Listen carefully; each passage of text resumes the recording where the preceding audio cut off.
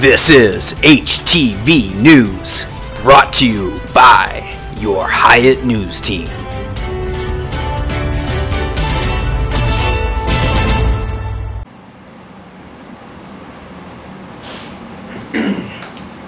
Hello Hiatt, Mr. Burke here. I'm your lead anchor for Hiatt News team right now. Still looking for some candidates to maybe fill in the spot. So make sure you sign up for Hiatt News team because I don't want to do this very much. Alright, so here's what we got going on this week. Tonight, football game at East High School. Originally, you're supposed to have your IDs. No more.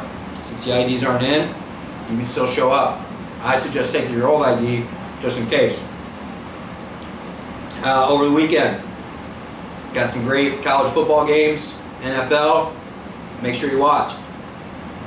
Next week though, right here at Hiatt, we've got volleyball, 3 o'clock.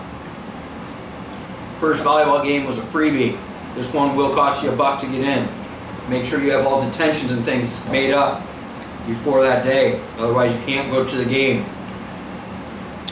Also, dress code is enforced at all home events, so make sure you don't have hoods on or anything like that in the gymnasium. I'm talking to you, Derek. Let's see what else. On Tuesday, big football game. Football is going out to Johnston.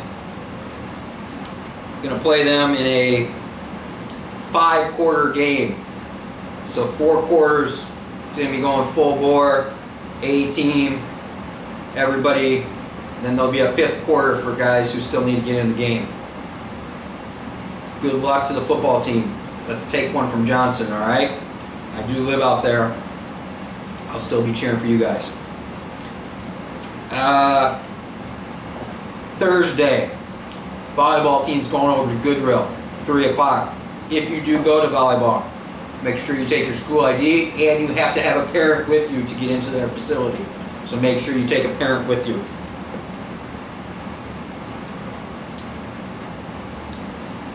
Let's see what else we got.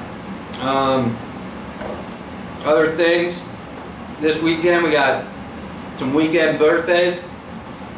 Alejandro Camacho Sanchez, happy birthday, buddy. Agnes Muhammad, Poe Ray, Niana Frazier, weekend birthdays. And, of course, we all heard Jay Sean Bell, happy birthday today, buddy. Have a great one. Again, Mr. Burke is not very good at being the lead host of a news show. We need some kids to do this. So please sign up as soon as possible to be the lead anchor.